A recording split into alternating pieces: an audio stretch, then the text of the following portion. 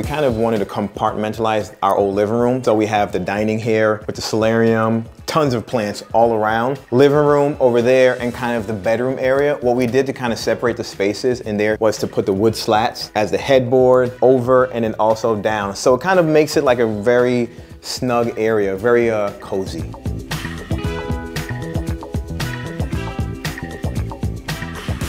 We bought this property in the house, in the barn structure. It was the only thing that was here when we bought it, and we bought it in 2012, and it cost us $250,000. That was a lot of money to us. That was all the money we had for the down payment of the house. We hugged and I cried because we didn't know how we were gonna pay the mortgage the following month. I think we had between the two of us $1,000 in the bank between the two of us. So when they heard about Airbnb, they decided to give it a try to help pay the mortgage.